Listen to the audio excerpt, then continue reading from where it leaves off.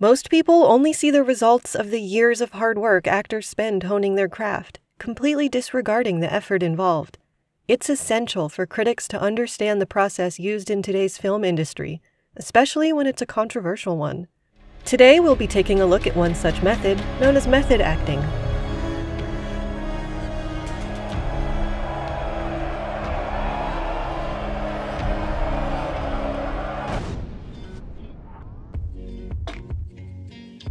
Method acting is when an actor needs to connect to the character they play to better understand where they come from.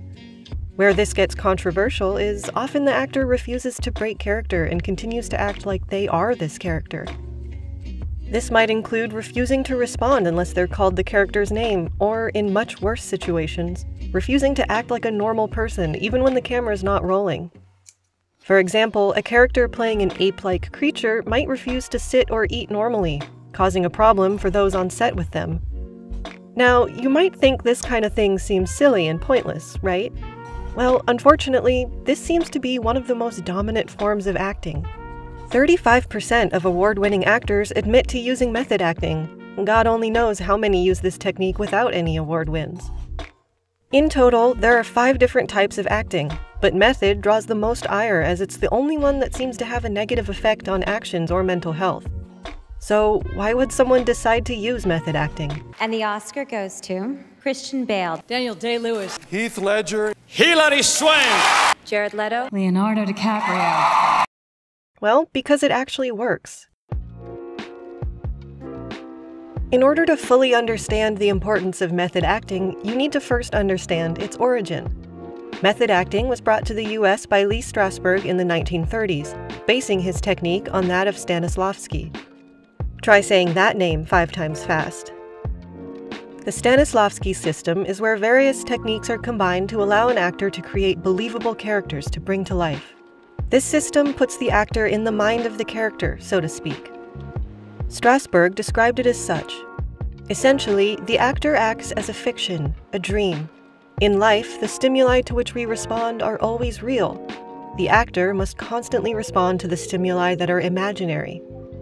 And yet this must happen, not only just as it happens in life, but also actually more fully and more expressively.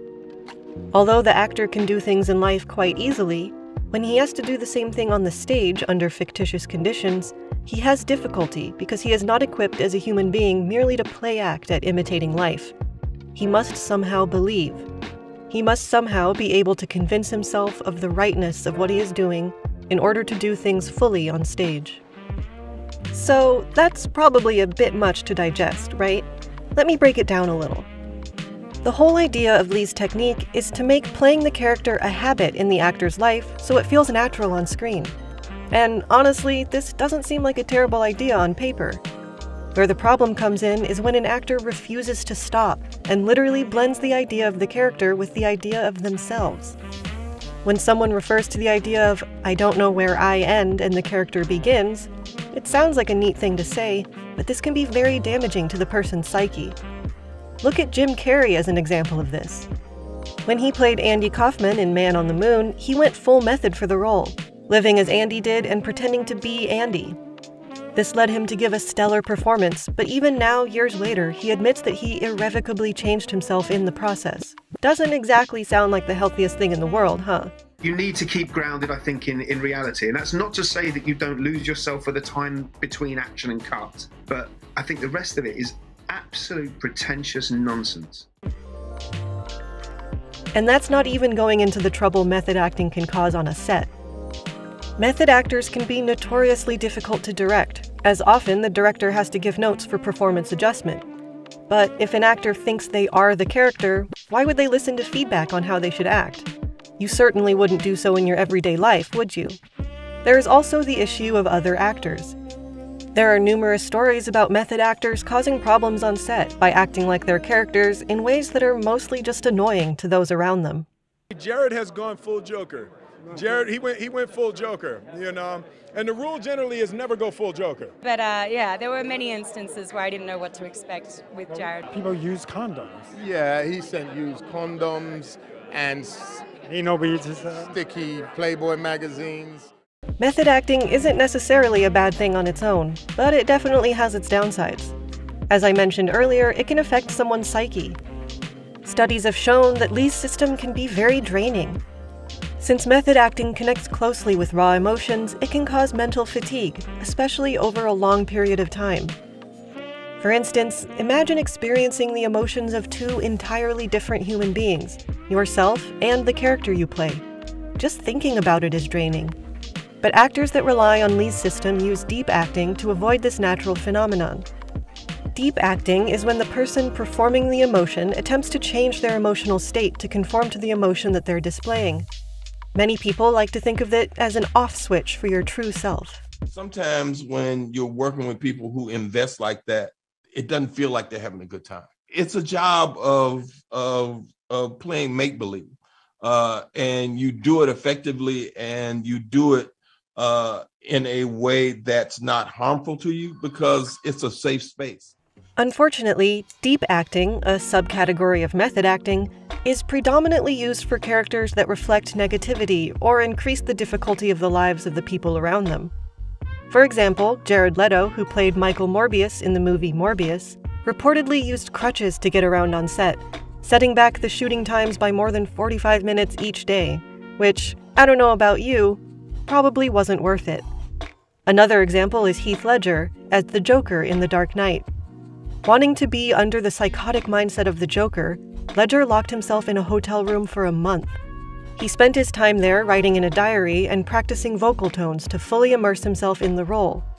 This definitely had psychological effects on his mental health, but he is undoubtedly the best Joker we've seen on the big screen. One of the worst examples is Adrien Brody. Brody auditioned for the part of Vladislav Spielman, the main character in the movie The Pianist. The total number of applicants for this role was over 1,400. In order to win the role, Adrien found it necessary to completely change his life. He gave up his apartment, sold his car, broke up with his girlfriend, and lost 30 pounds to familiarize himself with Spielman's experiences during the Holocaust. Jaw-dropping stuff. Notable actors are intensely selective with which characters they method act for. I mean, there wouldn't be any negative effects if method acting was used for wholesome characters like Eloise Bridgerton or Mr. Miyagi from The Karate Kid, or Gandalf from Lord of the Rings. Honestly, method acting for a kind-hearted character would just make you a better person. Yet, people rarely do it.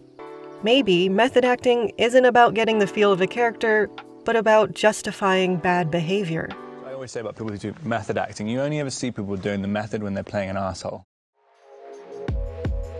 American author Bret Easton Ellis's input on methodized acting supports the idea that it's derogatory towards the movie-making environment, saying, "Writing a novel is not method acting, and yet I find it easy to step out of it at cocktail hour." Essentially, Ellis is saying method acting should not consume the actor's life and change who they are in real life, because writers do not mimic the life of their characters just to show the accuracy in emotional nuances. Imagine J.K. Rowling or Rick Riordan impersonating Harry Potter or Percy Jackson just so they can understand their fictional dilemmas. This absurdity justifies Ellis's point of the lack of relevance of method acting, as writers do not do this, yet millions of people flock to bookstores to buy their books. Samuel L. Jackson revealed in a Screen Rant article about method acting that you're supposed to be able to safely come into this space, work and give emotionally, and not be harmed by it. He also said, "It's a job of playing make-believe. You do it effectively and you do it in a way that's not harmful to you because it's a safe space." He believes the job of the actor is to not damage the process and the relationship building in the filmmaking industry. Johnny Depp, who uses method acting, would disagree, saying, "There are these mythic unicorny tales of method acting, but Marlon wanted to have a good time." For context, Marlon Brando was an actor who used method acting in the 1950s to early 2000s. During his time, method acting was seen as sick and schizophrenic by many. In a way, Brando rebranded this idea and made it popular and acceptable through his achievements. Johnny Depp was relating to this, trying to say that the derogatory connotation toward method acting is overblown. There is some truth to this, as today's media loves to highlight the negatives of life in general and speak very little about the good things going on. At the end of the day, Method acting is up to the actor to choose if they want to use it or not. Some people embrace it for a chance at success in today's brutal film industry. But the dangers are undeniable, from destroying connections with directors and colleagues to personal mental health. The selective nature of actors who use this method put it in a bad light, making it extremely controversial. To any of you who see yourself as an aspiring actor, I suggest you try and use method acting for loving characters, so you can use them to better yourself and build relationships in your career as an actor. Thanks for watching. Don't forget to hit that subscribe button, and I'll see you guys next time on the channel.